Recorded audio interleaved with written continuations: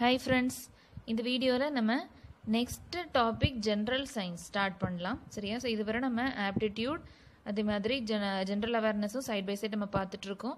So அதே மாதிரி நம்ம Google Classroomல நம்ம current affairs, general awareness எல்லாமே நம்ம mock test attend பண்றோம். So அதோட continuation நம்ம general science நம்ம start பண்ணலாம். So general science க்கு நீங்க 6th ல இருந்து 10th standard CBSE books download பண்ணி வச்சுக்கோங்க. So NCERT websiteல 6th ல இருந்து 10th வரை உள்ள எல்லா science books, social books எல்லா standard booksம் உங்களுக்கு அவேலபிளா இருக்கு CBSE syllabusல. So NCERT websiteல போய் எல்லா booksையும் நீங்க download பண்ணி ஃபர்ஸ்ட் வச்சுக்கோங்க. சரியா? ஸோ அதில் இருந்து நம்ம ஜென்ரல் சயின்ஸ் வீடியோஸ் நம்ம பார்க்கலாம். ஸோ வாங்க, ரொம்ப முக்கியமான டாபிக், ஈஸியாக அதில் 30 மார்க்ஸ் ஸ்கோர் பண்ணிடலாம். ஸோ இந்த டாப்பிக்கை தயவு செய்து ஸ்கிப் பண்ணாதீங்க. சரியா? ஜென்ரல் சயின்ஸுங்கிறது நம்ம 6th ல இருந்து 10th வரை நம்ம ஈஸியாக தானே நம்ம ஸ்கோர் பண்ணியிருப்போம். ஸோ அதிலிருந்து தான் நம்ம கொஸ்டின்ஸ் வரப்போகுது. ரொம்ப டிஃபிகல்ட்டாலாம் கேட்க மாட்டாங்க, பேசிக்கான கொஸ்டின்ஸ். பட் நமக்கு என்ன ரிவிஷன் இருக்காது, அதுதான் மெயின். சரியா? ஸோ அதிலிருந்து நம்ம ஃபுல்லாக எல்லா டாப்பிக்கும் நம்ம ரிவைஸ் பண்ணலாம். சரியா? ஸோ வாங்க, முக்கியமான வீடியோவை லாஸ்ட் வரை வாட்ச் பண்ணுங்கள். வாங்க வீடியோக்குள்ளே போகலாம். இதுவரை நம்ம சேனலை சப்ஸ்கிரைப் பண்ணாமல் இருந்தீங்கன்னா கீழே இருக்கிற red colour subscribe button click பண்ணிக்கோங்க. பக்கத்தில் இருக்கிற பெல் ஐக்கானையும் ப்ரெஸ் பண்ணிக்கோங்க. ஸோ ஸ்டார்ட் பண்ணலாம். ஸோ ஃபஸ்ட்டு டாபிக் நம்ம கிளாஸிஃபிகேஷன் ஆஃப் அனிமல்ஸ் பற்றி பார்க்கலாம். ஸோ இதை நீங்கள் ஆல்ரெடி இது எல்லாமே நீங்கள் ஆல்ரெடி பார்த்ததான்ப்பா. ஜஸ்ட் நம்ம அந்த கான்செப்ட் வைஸ் நம்ம வெளியில் போயிட்டோம் அப்படிங்கிறதுனால இதெல்லாம் நம்ம மறந்துட்டோம், அவ்வளோதான். ஸோ ஃபஸ்ட் எல்லா 6th to 10th எல்லா புக்ஸையும் நம்ம கவர் பண்ணிடலாம் வித்தின் 3 weeks. தட் கான்செப்ட் வைஸாக நம்ம பார்த்த பிறகு தென் நம்ம அப்ஜெக்டிவ் கொஸ்டின்ஸ் எல்லாமே 1 week நம்ம டீல் பண்ணலாம். So before exam. ஸோ அப்படின்னா உங்களுக்கு ஈஸியாக ரிவிஷன் பார்த்த மாதிரியும் இருக்கும். சரியா? ஸோ வாங்க கான்செப்ட்குள்ளே போகலாம். ஸோ ஃபர்ஸ்ட் என்னென்னா கிளாஸிஃபிகேஷன் ஆஃப் அனிமல்ஸ். சரி, ஸோ 3 types ஆஃப் கிளாஸிஃபிகேஷன் இருக்குது. ஓகேவா? ஸோ ஃபர்ஸ்ட் என்னென்னா ஹெர்பிவோஸ், தென் கார்னிவோஸ், அதுக்கு பிறகு ஆம்னிவோஸ். சரியா? ஸோ ஹெர்பினா என்ன? Plans. So plans, animals which eat only plants are plant products, அதை தான் நம்ம என்னன்னு சொல்லுவோம், ஹெர்பிவோர்ஸ் அப்படின்னு சொல்லுவோம். ஸோ ஹெர்பினா என்ன? பிளான்ஸ். ஸோ அந்த கீவேர்ட் ஞாபகம் வச்சுக்கோங்க. சரியா? So animals which eat only plants are plant products, அதுதான் ஹெர்பிவோர்ஸ். கார்னினா என்ன? Animal. So animals which eat only animals are called as carnivores. So கார்னினா animal. Next ஆம்னினா என்ன அப்படின்னா both. So animals which eat both plants and animals, அதை தான் நம்ம என்னன்னு சொல்லுவோம், omnivores அப்படின்னு சொல்லுவோம். ஸோ ஜஸ்ட் ரிவைஸ் பண்ணிக்கோங்க, herbivore, carnivore, ஆம்னிவோர். ஹெர்பினா plants and plant products, கார்னினா eat only animals, ஆம்னினா eat both plants and animals. ஞாபகம் வச்சுக்கலாமா?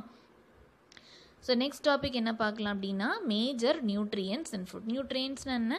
சத்து. ஸோ ஃபுட்டில் என்னெல்லாம் முக்கியமான சத்துக்கள் இருக்குது அப்படிங்கிறது இந்த ஒரு டேபிள் மூலமாக கிளியராக நம்ம பார்த்துக்கலாம். சரியா?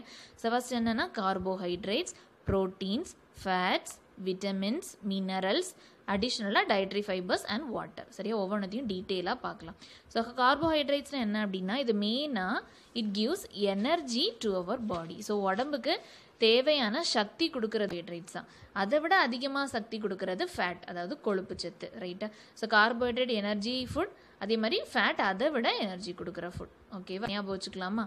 ஓகேவா?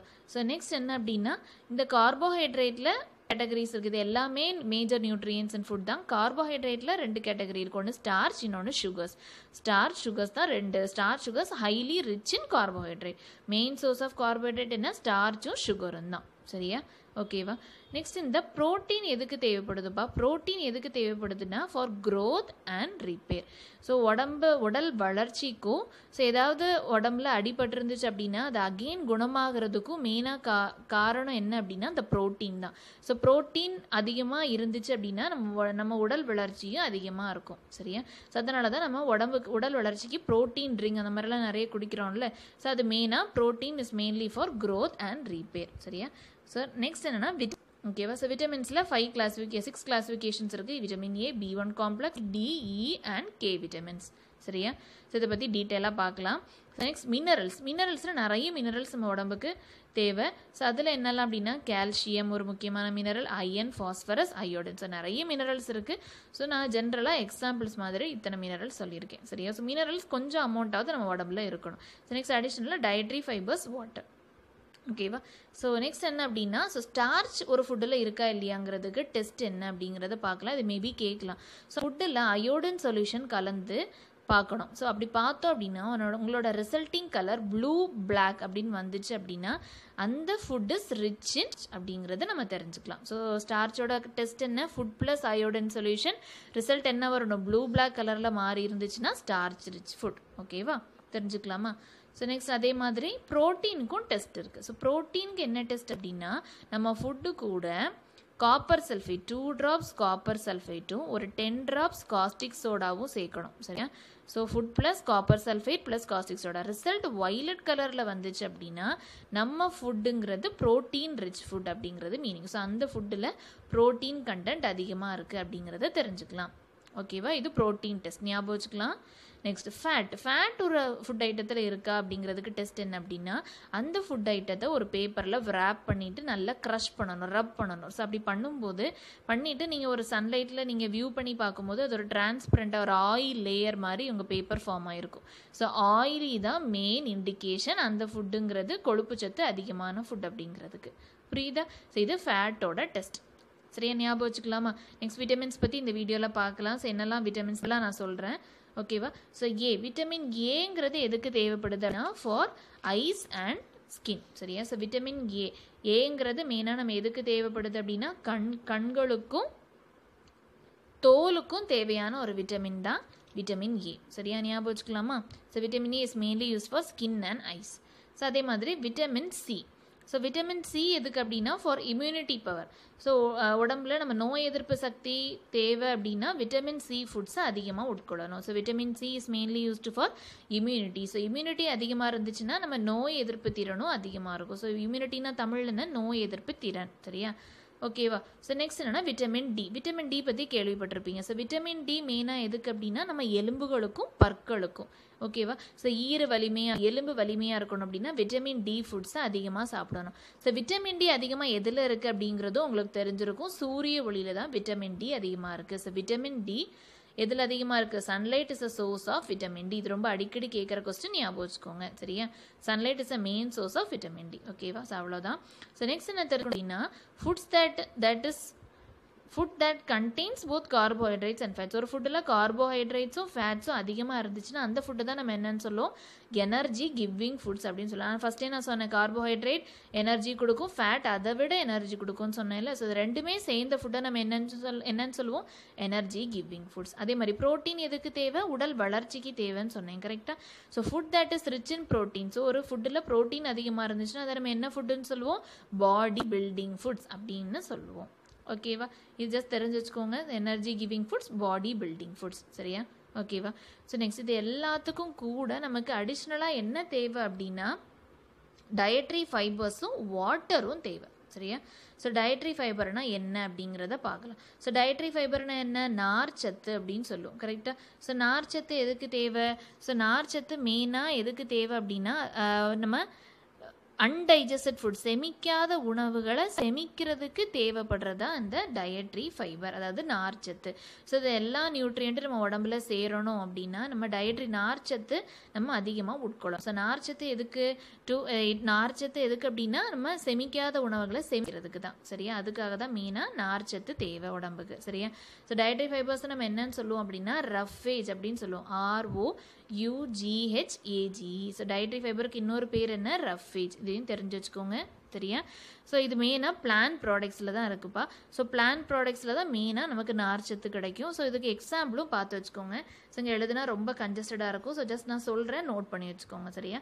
ஸோ டயட்ரி ஃபைபர்ஸ் எதில் அதிகமாக இருக்கும் அப்படின்னா whole grains, pulses, potatoes, fresh fruits and vegetables, இதில் தான் அதிகமாக இருக்கும். சரியா?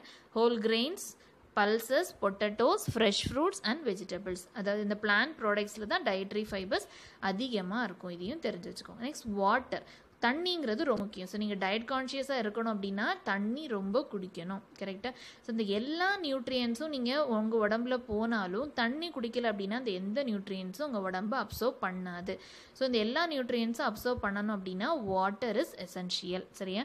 ஸோ வாட்டர் என்ன பண்ணுது அப்படின்னா it helps to observe nutrients from food. இது எல்லா நியூட்ரியன்ஸை அப்சர்வ் பண்ணுறது ஹெல்ப் பண்ணுறதா அந்த வாட்டர். சரியா? ஸோ இந்த வாட்டர் எப்படி ரிலீஸ் ஆகும்னா through urine and sweat. So urine மூலமாகவும் வியர்வை மூலமாகவும் இந்த வாட்டர் கண்டென்ட் ரிலீஸ் ஆகும். சரியா? ஸோ இதெல்லாம் தான் ரொம்ப முக்கியமான பாயிண்ட். சரியா?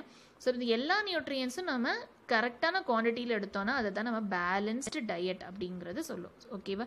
ஸோ ஏதாவது ஒரு நியூட்ரியன்ட் குறைவாக இருந்தாலும் அது பேலன்ஸ்டு டயட் ஆகாது. சரியா? சரி சதவீத டயட். ஓகேவா? எல்லா நியூட்ரியன்ஸும் உடம்புல பேலன்ஸ்டாக இருக்கணும். ஸோ கார்போஹைட்ரேட்ஸ், ப்ரோட்டீன்ஸ் எல்லாமே நம்ம உடம்புல நம்ம சரியாக உட்கொண்டோம் அப்படின்னா பேலன்ஸ் டயட் அப்படின்னு சொல்லும். ஓகேவா? சப்போஸ் ஃபேட் கண்டென்ட்டான ஃபுட் அதிகமாக உட்கொண்டோம் அப்படின்னா நமக்கு வெயிட் ரொம்ப கூடிரும். ஸோ அப்படி நம்ம ஒரு பர்டிகுலர் லிமிட் தாண்டி கூடணும்னா நம்ம அது என்னன்னு சொல்லணும், ஒபிசிட்டி அப்படின்னு சொல்லுவோம். ஸோ ஒபிஸ்ன்னு சொல்லுவோம்ல, அதாவது ரொம்ப உடல் பருமன், அதை தான் ஒபிசிட்டி. சரியா? சப்போஸ் ஏதாவது ஒரு நியூட்ரியன்ட் ரொம்ப குறைவாக நம்ம உடம்புல நம்ம சேர்த்தோம் அப்படின்னா நம்ம உடம்பு என்ன ஆயிரும், அந்த பர்டிகுலர் நியூட்ரியண்ட்டுக்கு டெஃபிஷியன்ட் ஆயிரும். சரியா? டெஃபிஷியன்ட்னா குறைபாடு. சப்போஸ் சிலவங்களுக்கு ஆரஞ்சஸ் பிடிக்காது. ஸோ அப்படி ஆரஞ்சஸ் விட்டமின் சிங்கிறது ஆரஞ்சில் ரொம்ப அதிகமாக இருக்குது. ஸோ நம்ம ஆரஞ்சு நம்ம ஃபுல்லாக எடுக்கல அப்படின்னா ஒரு பர்டிகுலர் பீரியட் ஆஃப் டைம் நமக்கு என்ன ஆயிரும், விட்டமின் சி டெஃபிஷியன்சி நமக்கு அதிகமாக வந்துடும். ஸோ அந்த பர்டிகுலர் நியூட்ரியன் நம்ம உடம்புல டெஃபிஷியன்ட் ஆயிரும். இந்த 3 கீ பாயிண்ட்ஸ் நல்லா தெரிஞ்சு வச்சுக்கோங்க. Balance diet, obesity, deficiency. Okay, இந்த டேபிள் நல்லா ரிவைஸ் பண்ணிக்கோங்கப்பா, ரொம்ப ரொம்ப முக்கியம். சரியா? So next vitamins and deficiency பற்றி பார்க்கலாம். ஸோ எந்த விட்டமின் குறைவாக இருந்துச்சுன்னா நமக்கு என்ன டெஃபிஷியன்சி வரும்? டெஃபிஷியன்சின்னு குறைபாடு. சரியா? So first vitamin A deficient ஆனால் நமக்கு என்ன ஆகும்னா, ஃபஸ்ட்டு நான் சொன்னேன் விட்டமின் ஏ எதுக்கு தேவை, கண்களுக்கும் தோலுக்கும் தேவைன்னு சொன்னேன். கரெக்டாக? ஸோ நமக்கு ஸ்கின் அலர்ஜி வரதுனாலோ பார்வை குறைபாடு இருக்கிறதுனாலோ நமக்கு என்ன, விட்டமின் ஏ குறைவு அப்படிங்கிறது மீனிங். ஸோ விட்டமின் ஏ எதுக்கு, விட்டமின் ஏ குறைஞ்ச அதே மாதிரி நைட் பிளைண்ட்னஸ், மாலை கண்ணோ, இது எல்லாத்துக்குமே விட்டமின் ஏ குறைபாடு தான் காரணம். சரியா? இது தெரிஞ்சு வச்சுக்கோங்க. ஏ. ஸோ ஏ ஃபார் ஆப்பிள் அப்படின்னு நம்ம படிக்கணும்னா நமக்கு கண்ணு தெரியணும் அப்படின்னு ஞாபகம் வச்சுக்கோங்க. So vitamin A for vision. Next vitamin B1 complex குறைஞ்சது அப்படின்னா பெரி பி ஞாபகம் வச்சுக்கலாமா? B1 பெரி பி. ஓகேவா? ஸோ நெக்ஸ்ட் விட்டமின் சி குறைவாக இருந்துச்சுன்னா நமக்கு ஸ்கர்வி அப்படிங்கிற டெஃபிஷியன்சி வரும். ஸோ ஸ்கர்வி அப்படின்னு ஞாபகம் வச்சுக்கலாமா? ஓகேவா? So vitamin A for night vision, vitamin B1 for peri vitamin C for scurvy. So vitamin C குறைவாக இருந்துச்சுன்னா நமக்கு ஸ்கர்விங்கிற டெஃபிஷியன்சி வரும். ஞாபகம் வச்சுக்கலாமா? ஓகேவா? சி ஃபார் ஸ்கர்வி, சி ஞாபகம் வச்சுக்கலாம். Next vitamin D. ஸோ நான் ஆல்ரெடி சொன்னேன் விட்டமின் டியோட மெயின் சோர்ஸ் என்ன, சன்லைட். கரெக்டாக? சன்லைட்டில் தான் நமக்கு விட்டமின் டி அதிகமாக கிடைக்கும். கரெக்டாக? ஸோ நம்ம சன்லைட்டில் தான் நம்ம மத்தியானம் தான் நம்ம என்ன பண்ணுவோம், கிரிக்கெட் போய் விளையாடுவோம்ல. கரெக்டாக? ஸோ விட்டமின் டி டெஃபிஷியன்சினா கிரிக்கெட்ஸ் நோய் வரும். கரெக்டாக? ரிக்கெட் அப்படின்னு ஞாபகம் வச்சுக்கலாமா? ஸோ விட்டமின் டி டெஃபிஷியன்சி தான் ரிக்கெட்ஸ். என்ன அப்படின்னா எலும்பு நோய். ஸோ மெயினாக நான் சொன்னேன் விட்டமின் டி எதுக்கு தேவை, எலும்புகளுக்கும் பற்களுக்கும் தேவைன்னு சொன்னேன். கரெக்டாக? ஸோ நம்ம எலும்பு அந்த விட்டமின் டி குறைவாக இருந்துச்சுன்னா நமக்கு எலும்பு நோய் வரும். ரிக்கெட்ஸ்னால் என்ன அப்படின்னா நமக்கு எலும்புலாம் ரொம்ப போன்ஸ்லாம் ரொம்ப வீக்காக இருக்கிறது தான் ரிக்கெட்ஸ் அப்படின்னு சொல்லும். எலும்பு நோய், ஸ்கெலிட்டல் டிஸார்டர் தான் ரிக்கெட்ஸ். ஞாபகம் வச்சுக்கலாமா? இதெல்லாம் கேட்கலாம். ஸோ அடிக்கடி கேட்குற வாய்ப்பு இருக்கிற ஒரு டாபிக் தான் அது. சரியா? நெக்ஸ்ட் கால்சியம் பற்றி நமக்கு தெரியும். விட்டமின் டி, கால்சியம் ரெண்டுமே ரொம்ப முக்கியம். எதுக்கு, எலும்புகளுக்கும் பற்களுக்கும். இது ரெண்டுமே நம்ம உடம்புல டெஃபிஷியன்சியே இருந்துச்சு அப்படின்னா நம்ம பாடி ரொம்ப வீக் ஆயிரும். அதே மாதிரி எலும்பு நோய், அதாவது திடீர்னு நம்ம எங்கேயாவது விழுந்தாலும் நம்ம எலும்பு சீக்கிரமாக பிரேக் ஆகிறதுக்கு வாய்ப்பு இருக்குது. சரியா? ஸோ இந்த ரெண்டுமே உடம்புக்கு ரொம்ப முக்கியம். ஸோ கால்சியம் கண்டென்ட் ஃபுட்ஸை அதிகமாக உட்கொள்ளணும். ஸோ கால்சியம் கண்டென்ட் ஃபுட்ஸ் எதுன்னு உங்களுக்கு தெரியும், அதையும் தெரிஞ்சு வச்சுக்கோங்க. பால், கீரை, இதெல்லாம் கால்சியம் அதிகமாக இருக்குது. கரெக்டாக? ஸோ கால்சியம் டெஃபிஷியன்சின்னா என்ன, போன்ஸ்க்கும் டீத்துக்கும் ப்ராப்ளம் ஆகும். ரைட்டா? ஸோ நெக்ஸ்ட் என்ன அப்படின்னா அயோடின்.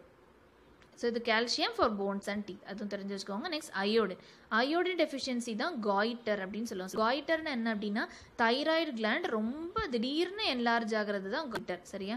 ஸோ அயோடின் ரொம்ப குறைவாக இருந்துச்சு நம்ம பாடியில் அப்படின்னா நமக்கு தைராய்டு வரக்கூடிய ப்ராப்ளம் இருக்கும். கரெக்டாக? ஸோ அயோடின் சால்ட்லாம் ப்ரிஃபர் பண்ணுறாங்களா, அதை ஞாபகம் வச்சுக்கோங்க. நெக்ஸ்ட் அயன் டெஃபிஷியன்ட் ஆனால் அப்படின்னா அனீமிக் ஆயிடுவோம். சரி? அனீமியான என்ன, ரத்த சோகை. ஸோ ரத்த சோகைனா நமக்கு பாடியில் haemoglobin content கம்மியாயிரும். So iron food அதிகமாக எடுத்தோம் அப்படின்னா நமக்கு ரத்த சோகை ப்ராப்ளம் இருக்காது. ஸோ இதெல்லாம் ஜஸ்ட் தெரிஞ்சு வச்சுக்கோங்க. எல்லாத்துக்கும் ஷார்ட்கட் யூஸ் பண்ணிக்கோங்க. நான் ஏ ஃபார் ஆப்பிள் சொல்லணும்னா நமக்கு கண் தேவை. பி பெரி, சி ஸ்கர்வி, டி கிரிக்கெட் ஞாபகம் வச்சுக்கோங்க. சன்லைட், ரிக்கெட் ஞாபகம் வச்சுக்கலாமா? சன்லைட் தேவை, சன்லைட் இருந்தால் கிரிக்கெட் விளையாடுவோம். கிரிக்கெட் ஞாபகம் வச்சுக்கலாமா? நெக்ஸ்ட் டைம் நமக்கு தெரியும் ஃபார் போன்ஸ் அண்ட் டீத். பாலில் தான் நம்ம அதிகமாக இருக்குது. ஸோ நம்ம பிஸ்கட் பாக்கெட்டில் ஒரு 2 கப் பால் இருக்குது அப்படின்லாம் விளம்பரம் பார்க்குறோம்ல. So bones and teeth. So iodine deficient ஆனோம் அப்படின்னா goitre. Abnormal enlargement of thyroid gland தான் காய்டர். ஸோ அயன் டெஃபிஷியன்சி ஆனோம் அப்படின்னா அனீமியா. அனீமிக்னா என்ன? அயன் டெஃபிஷியண்ட்டாக இருக்கிறோம் அப்படிங்கிறதான் மீனிங். சரியா? ஸோ இது ரொம்ப முக்கியமான கான்செப்ட், நல்லா ரிவைஸ் பண்ணிக்கோங்க. ஓகேவா?